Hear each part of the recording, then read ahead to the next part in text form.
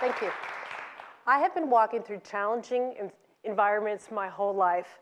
My father was a United States Army colonel, and my mother elected to give up her career to accompany him around the world, literally. I was the youngest of 3 children, the only girl, and my brothers would often say that I was spoiled rotten. As a family, we spent 10 years in Asia, 6 years in Thailand during the Vietnam War, 2 years in Taipei during the American Army drawdown, and 2 years in South Korea. During that time, President Park of South Korea was assassinated, and martial law was imposed. My home life was just as challenging as living overseas. My brothers were often my friends, not always by choice, but because there was no other girls my age in the neighborhood. So they were forced to play with me by decree of my mother. Since living overseas, we did not have American television, we had to create our own entertainment. So we would play the typical game of, let's see who could hit the softest. So I would give my brother a little tap on the shoulder, and he would haul back and punch me as hard as he could. Or I would try to punch him as hard as I could. He could always hit harder, and I always lost one way or another. Or they would rake fall leaves together around a fire hydrant, unbeknownst to me, and have me jump into it. So another game that my brother perfected was to sit on me and dribble saliva out of his mouth onto me. Well, one day the saliva got a little too bottom heavy, and he couldn't suck it back up into his mouth. It fell into my parted, screaming lips. I washed my own mouth out with soap and water that day. I didn't know it then that my torturous childhood and being the only girl on the block would prepare me for my chosen career in life. But for that, I will always be grateful for my brothers.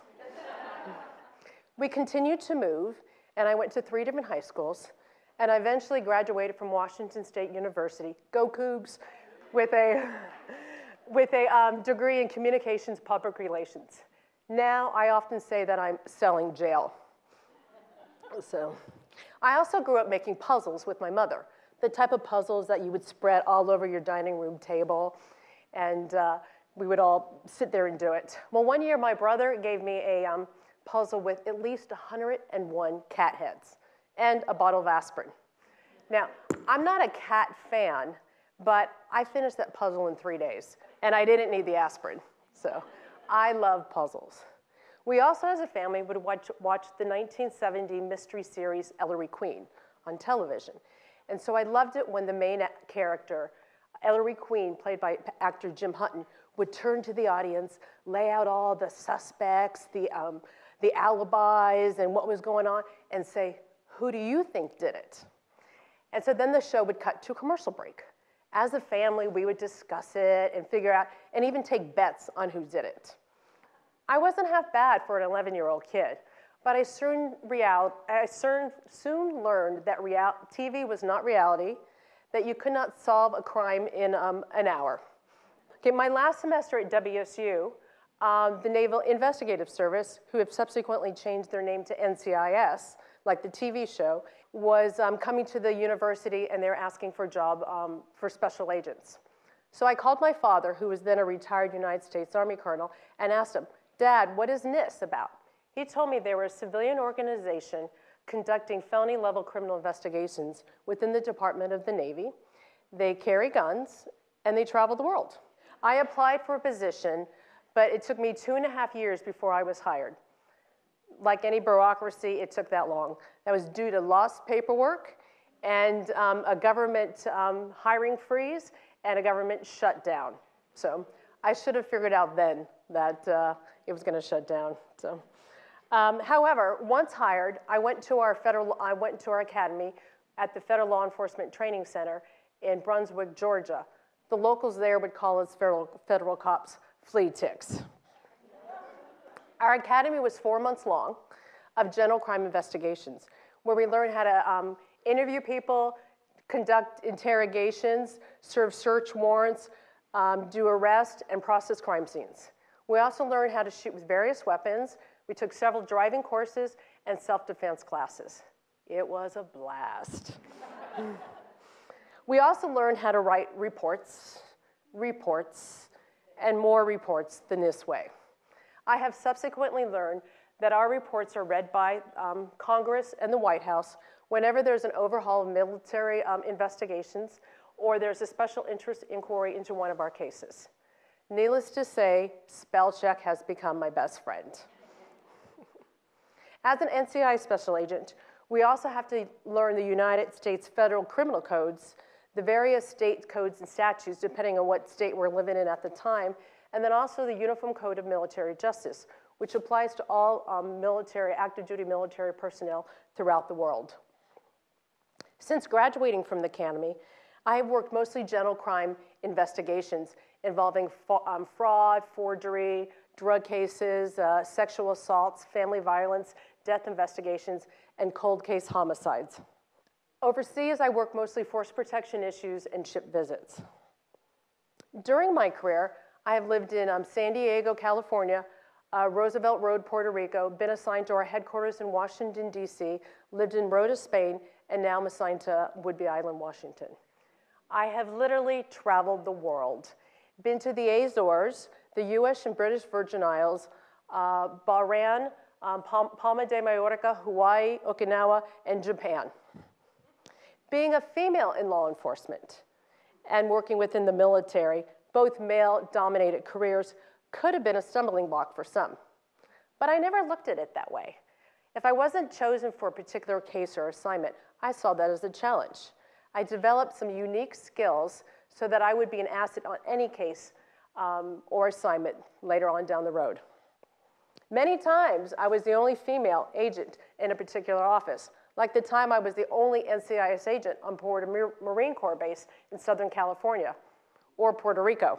So I'm sure there was a learning curve for some, but I just acted like it was no big deal, worked solid cases, and I earned their respect. Okay, I cannot explain how the measurements of the bulletproof vest for females got lost 3 times. And we had to be remeasured each time by a male supervisor. Or how the agent with the short skirt always got the duty call involving the ship visits, where we had to go up and down the ship ladders with Navy officers standing below.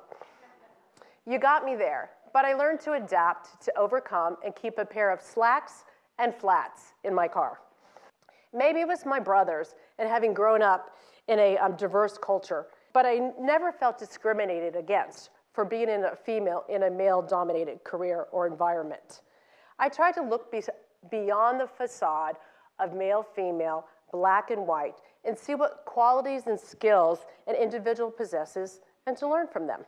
Since I'm an analytical person, I find that the way that I approach a crime scene is the way that I approach other situations or conflicts in life. This is how I would approach a crime scene.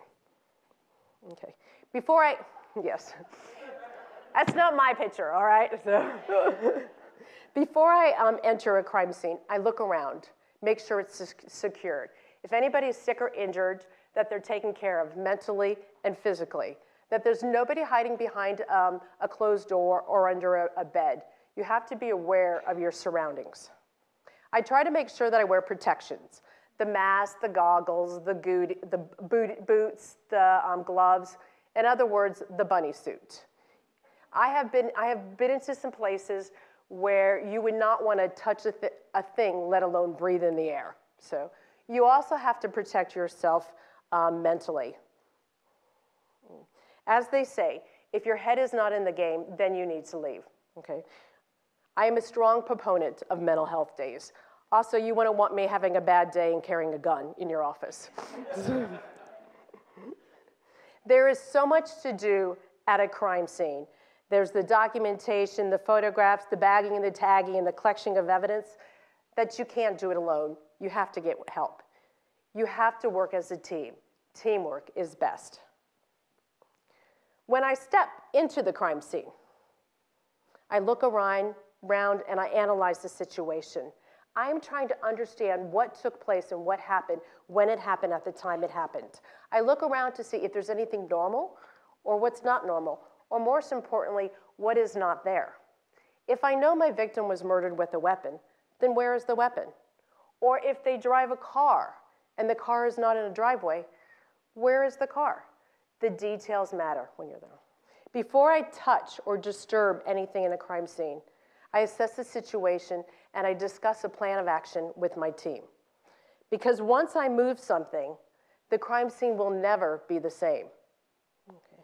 I am trying to put together a puzzle, a picture of what took place when it happened. The key to a crime scene is the documentation and the preservation of it. The moment I receive the duty call or notification, I start taking detailed notes. At the crime scene, I take videos, photographs, tape it, and sketches. Okay. I am trying to, I want to preserve it in a way that I could retrieve that information later on down the road during the investigation, during the trial, or 30 years down the road during a cold case homicide trial. We have a saying we used to say is, you get it right the first time. When I'm at a crime scene, I may see something that would want to make me laugh.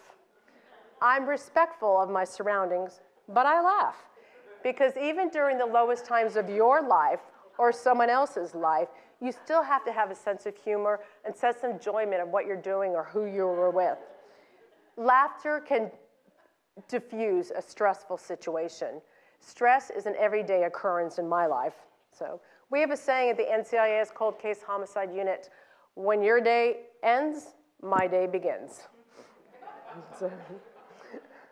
For the past 4 years, I have been conducting mock crime scene training for elementary school age kids, where we set out, we do exercises, we set out tables where they learn how to do fingerprint, blood spatter, trace evidence, and they get to practice their skills of observation. Then we move to a mock crime scene where they are the crime scene investigators, and they get to try to figure out what happened, what took place. I want them to ask questions, to analyze the situation and look around to see what they are seeing. Hopefully that the lessons they learn from a crime scene that they'll be able to use later on in life in this changing environment. I joined NIST over 23 years ago for the adventure and for the travel. Now at the end of my career, I know that I've truly helped people, put some people in jail, but I also know that each day we are given lessons. If you elect not to learn those lessons, then those lessons are going to come right back at you at a different setting or a different format. So I try to learn each lesson each day and learn from it. Thank you.